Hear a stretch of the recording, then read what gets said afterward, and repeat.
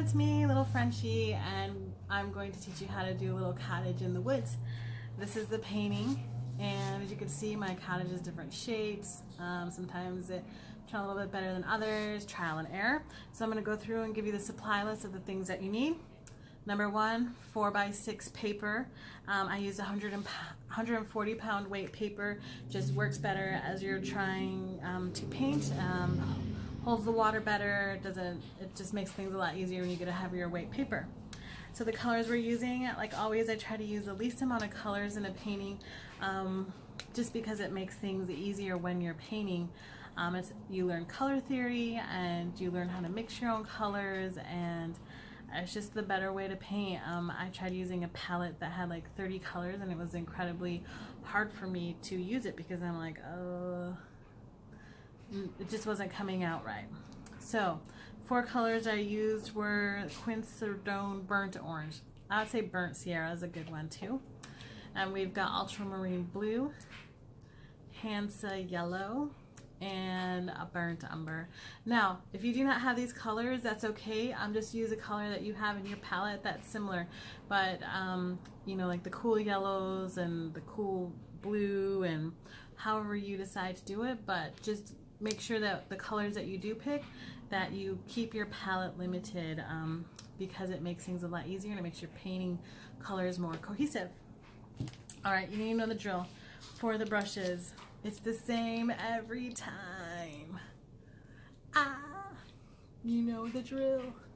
Alright, so we've got a round number 8 and round number 4. You can see them? They're round. They're my favorite brushes. Get them. These are the only 2 brushes you get them. As we proceed on with this, I make more and more videos. If you have requests and want me to see me use other types of brushes, I'll be more than happy to do that for you.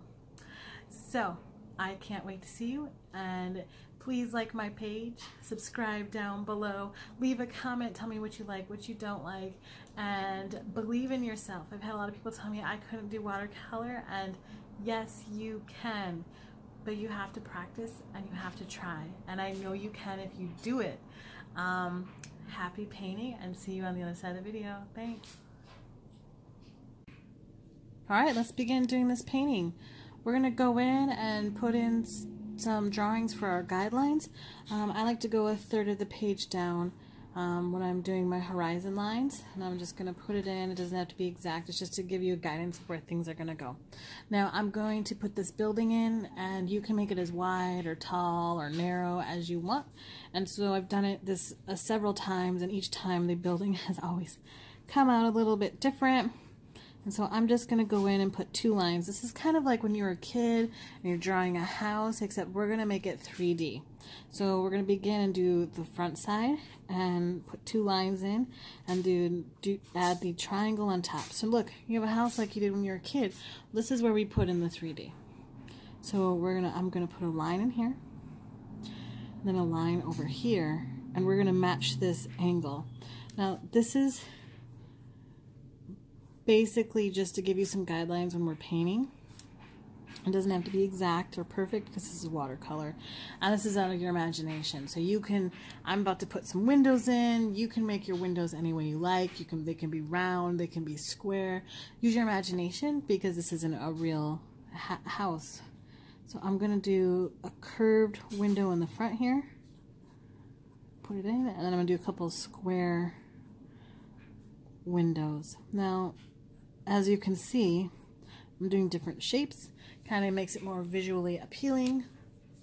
And when you have a painting, if there are things that are not necessarily exactly symmetrical or straight, I'm just kind of rough drawing it in.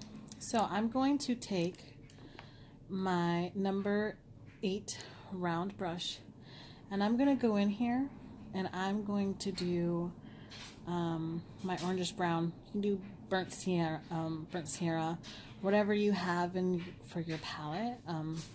This color is kind of hard to see, but put it down here. You see this kind of like an orangey brown. Whatever you have, just use it. That should be good. So I'm gonna put some in over on my palette over here. As you can see, my color stained my palette. It's washing it off, and it wouldn't come off. It just depends on the colors you got. And I'm going to go in And I'm going to do the roof first. I'm going to come in and just do the background of the roof.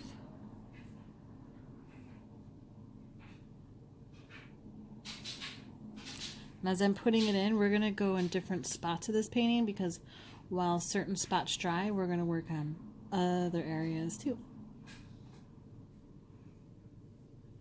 And as you can see, I didn't go in the lines, and that's quite okay. I'm going to go in, and then I'm going to do the ground. So this is a painting that I did earlier that I'm working off of.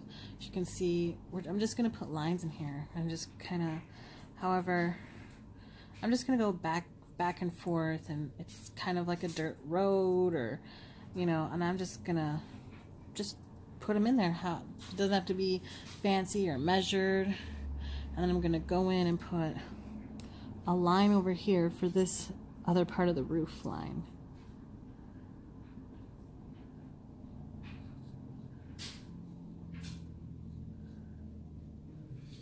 I'm going to clean my brush, and then I'm going to go in and I'm going to take a little burnt umber, put it on my palette.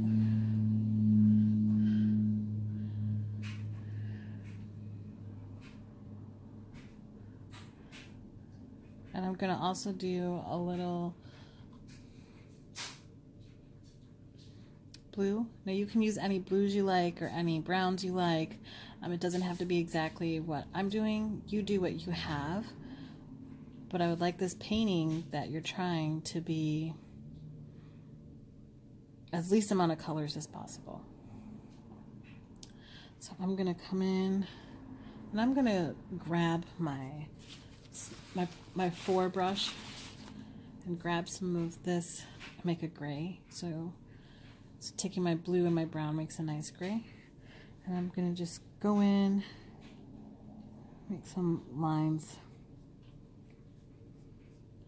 like it's siding. Now your siding can go this way, or it can go whatever way you want. And as you can see, I'm just going right over the windows. And mainly that's because we're gonna put them, make black and put them in later. And this way your lines go all the way through. You ever try to do a line on the top of something and then go on the other side and you don't measure up? That's the story of my life. I always do that. And so I find that if I just go through it first and then put the dark over it, it works better. So this is just kind of the lines that are, and if you decide to go this way, just make sure as you're doing them that you put them in as it's 3D.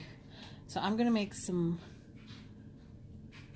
more of my burnt umber and my French Ultramarine Blue, and I'm gonna mix it up, and I'm gonna use a lot of pigment because I want to make black. And with black, as you can see, I made this gray. When you want to make black, you're just gonna use more of your paint, have a higher saturation, and you're gonna get a darker hue of that. So the reason I'm doing this is because we're gonna put in those windows. And as you see how fast this dries, because I did just a really light of the lines for the siding. And so I'm gonna, it's already dry. As you can see, this part, the roof is not dry yet, so I'm gonna wait for that because next I want to put in the shrubbery in the background and the trees.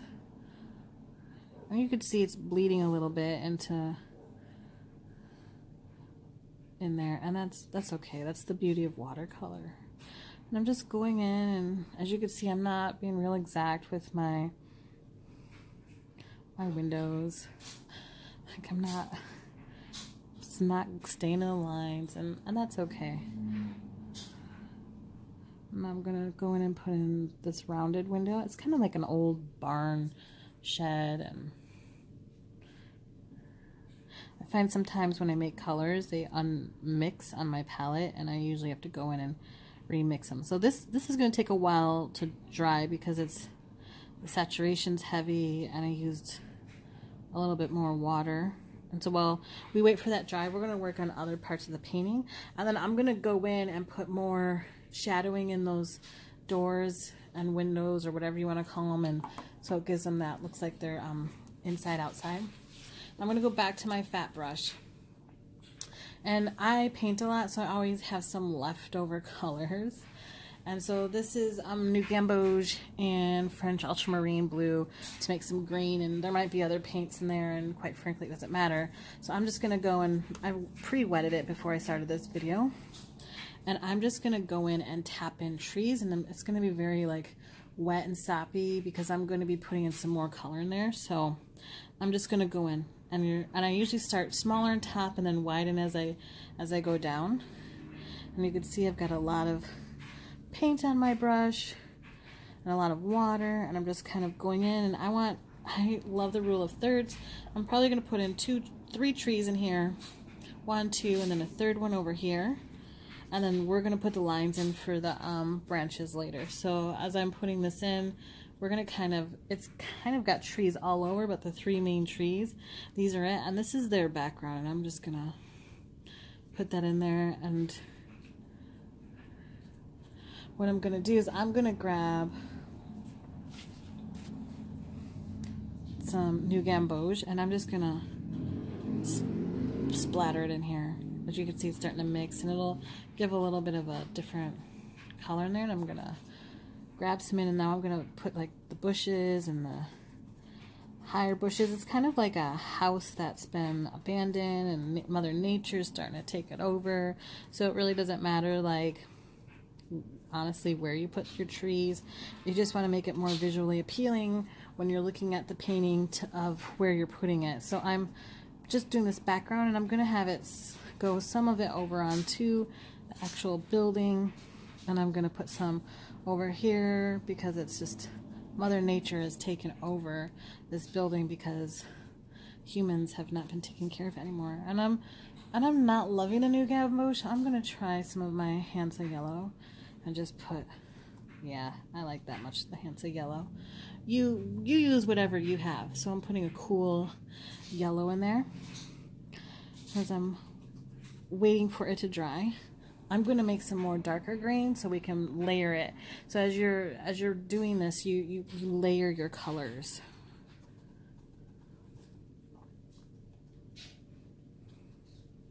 So we're going to make some more green. I'm going to put some water on here. I don't know if you can see. Just putting a bunch of water, and then I'm going to take some of my Hansa Yellow, my cool yellow, and just put it on there. And then I'm going to get my French Ultramarine, clean off my brush because I don't want too much yellow in there. See, I'm trying to grab as much as I can in there. It gives this nice sort of green, darker hue. And I might put a dab here and there. See, as you can, but it's still wet, so it's gonna kind of spread it out. Just put it, you can do some dabs over here. You just really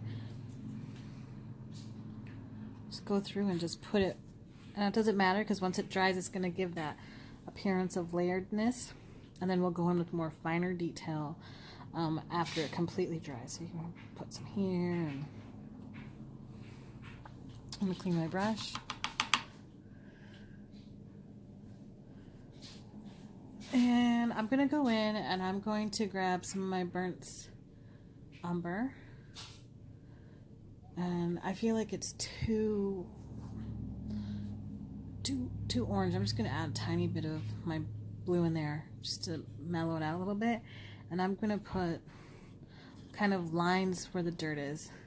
I'm just going to dab it where there's open space and put it here and put it there. And I'm probably going to do another layer of the lighter brown in there to make it, give it more depth. Now you can see my roof is pretty much dried as we put painting everything else. So I'm going to grab some more of this color. I'm going to mix it a little bit with my burnt umber. I'm just mixing, and I'm going to water it down a little bit because I don't want it too strong. Hold on. Let me grab this, my little paper.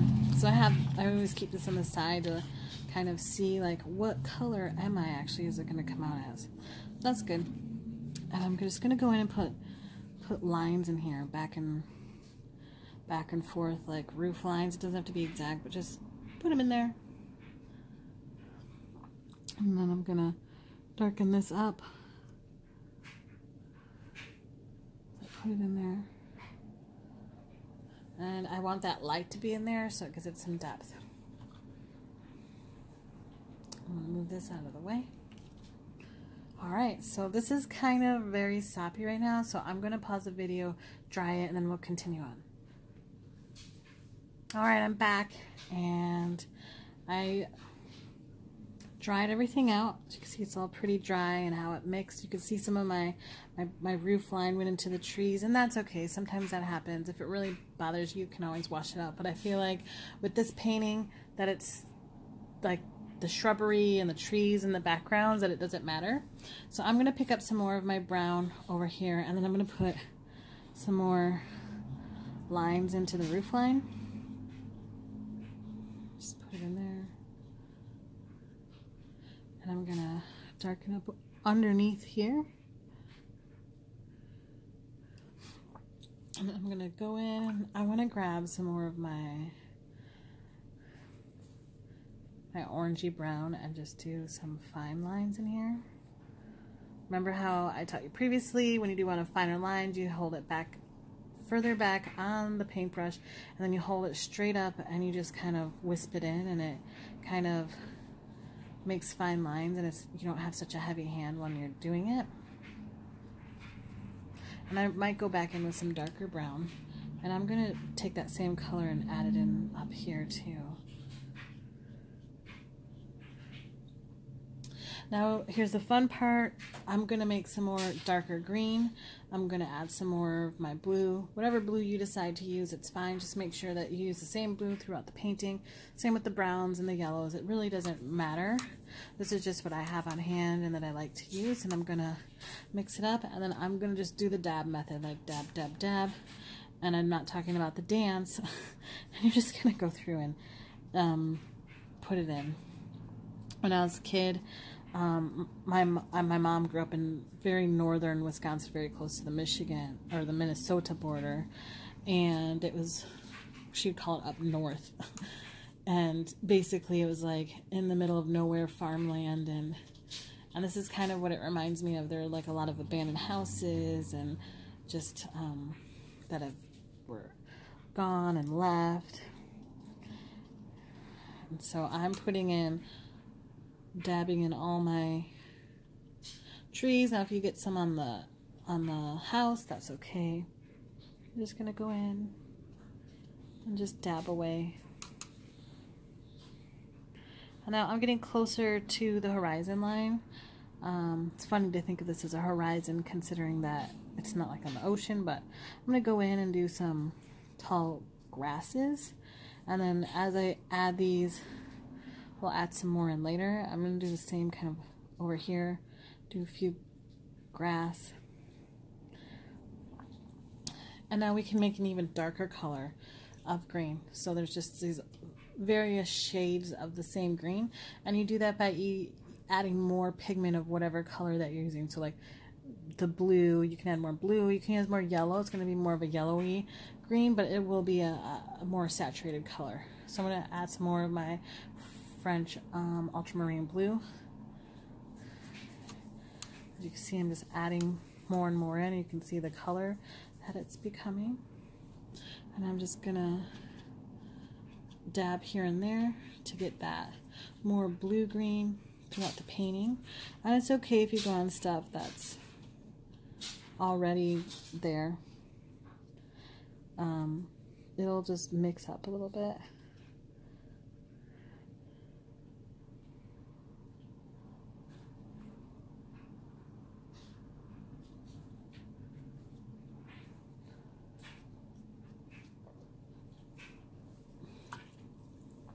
Now I'm going to go in and make some more of my black so I can put a little bit of layering within the windows. So I'm taking my French Ultramarine Blue and I'm just going to mix it with this brown that we've been using. It doesn't have to be the exact same black as before, but we're going to kind of go in and just do like one corner of each of the windows to kind of show like it's got a ledge. So I'm just going in and adding an L shape here. Now you can do whatever side you want, but so it looks like there's a ledge in there, but it's dark. So it's dark on the inside.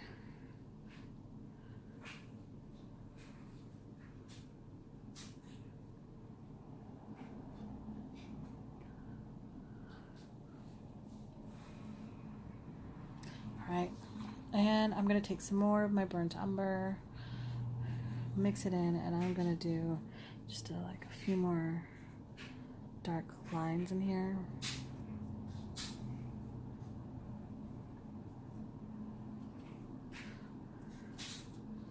Kind of messy, kind of gritty. I kind of I want to see the shadowing under the roof eaves, and so I'm going to try. Sometimes I'm good at, sometimes not. I'm going to try to add a little bit of that, and so I'm going to make a gray, and I'm going to take my palette again over here, and I'm going to make sure that it's the right hue of gray. So, and then I'm going to put it over here, and I'm going to water it down a bit. I'm going to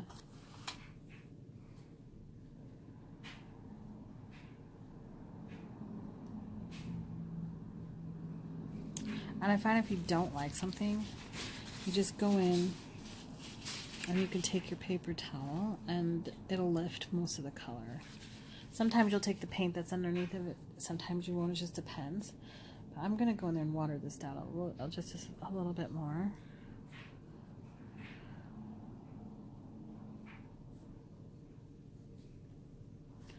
And I'm going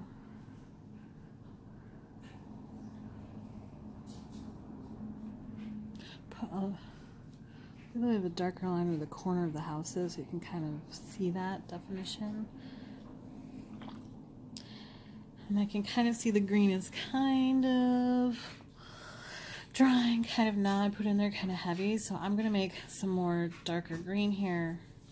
And we're going to do another layer of green. This one is very almost tealish, but not quite.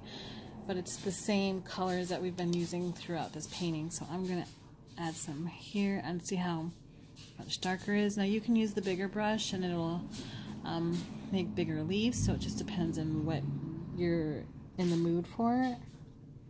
And then I want to go in here, it's kind of hard to see because the camera wants to focus, and put some darker leaves in.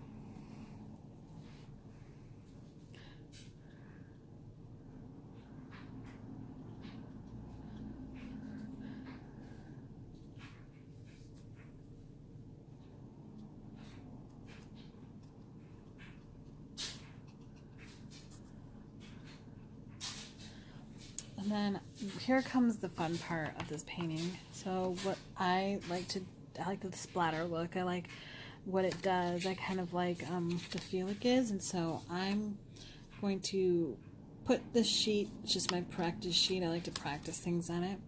I'm going to put it here. And then I'm going to pick up my colors. So my orangey brownish. I'm going to go in and I'm going to tap spots. And then I'm going to take my burnt umber and I'm going to do the same thing. So I get my brush pretty sopping wet. I don't tap it out, and then and if it's not dark enough, you can pick up a darker one, however you like. Then it doesn't go onto the rest of the painting, but you might get some on your hands like I did. So it comes right off. I'm going to go in here and I kind of want to do the same thing with the greens up above. So I'm going to have that same thing going on. And I really don't want it on my house. And I don't want it on my road. But I'm going to go in here and I'm going to grab my green. And I'm just going to splatter it in. No, I got some on the house, so I gotta be careful. And then I also am going to take some yellow, because this painting does have the yellow in there, and I'm going to take some of that, and I'm going to do the same thing. And on the wet spots, as you can see, it's blending out, which is beautiful. I like when it does that. And then here comes the part that isn't always the easiest, is putting in trees. You know, you don't want to just do like a straight line, a straight shot, because it doesn't, I'm not loving these trees when you do that. So like, you can give the appearance of a tree. And usually you want to do it when your painting is dry, but I'm going to just, let's see what finds out. So remember we put in the 3 trees here. So I'm going to have one kind of come up, and this is a very overgrown area, and so as you can see, I didn't do the tree all the way, and it is kind of spreading a bit where it's kind of wet still, and that's okay. We're going to go back in once it dries and then do another layer in there. I'm going to put another tree over here. And sometimes when you're looking at stuff from far away, because the leaves and stuff will give that appearance of like it is now. See how it's spreading? And that's just the beauty of watercolor. And I'm going to add one more over here. And I just used my mixed up brown, and as you can see, I'm not going all the way down like a straight line, because it's so, the foliage is taken over so much that you're not going to be able to see all your tree limbs. And you don't want to have that. So you can see the tree limbs in here and how I put them in here, and they're kind of, it's still wet. So if you don't want to do it when it's wet, that's okay too. And I just put them in there so it gives the appearance of trees. And then I'm going to take my leftover brown that I have over here, this big, just crazy color brown, but remember that it has all 3 colors in there. And I'm going to go in and add a few brown leaves over here, just to give it some more definition. So I'm gonna, and if you, once again, have something like your leftover scrap or whatever, and practice your lines if you need to. If you feel like your line, like my line I just did was just way too heavy, and so I don't want it to be that heavy.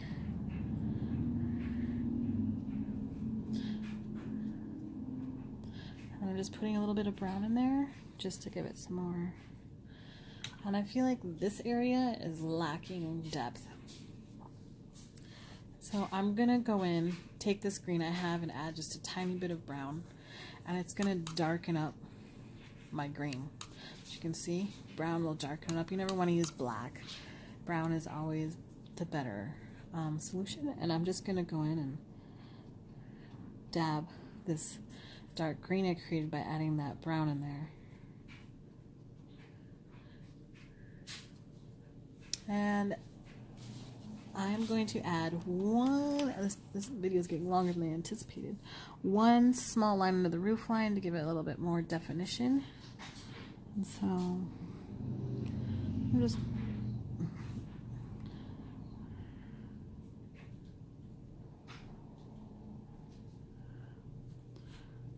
the shadows, and I use the green. Oh well, probably can't even tell. I'm just gonna add some more here.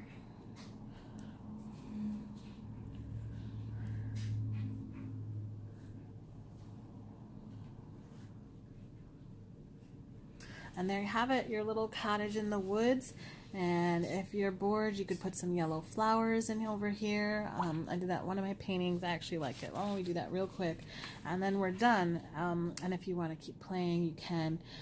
This is pretty much the end of the painting. So I'm going to just put some dandelions. They're my favorite flowers, and I think they're beautiful despite people always calling them weeds. They're just so fun, and as they get ready to blow seeds, the little puff balls, I like to call them, are just beautiful too.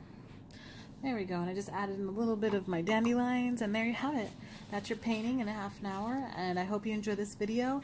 If you do, please subscribe to my channel and give this painting a thumbs up. If you make this painting, please go over to my Facebook page, Lil Frenchie. Go over there and show me what you've done, and happy painting, everybody.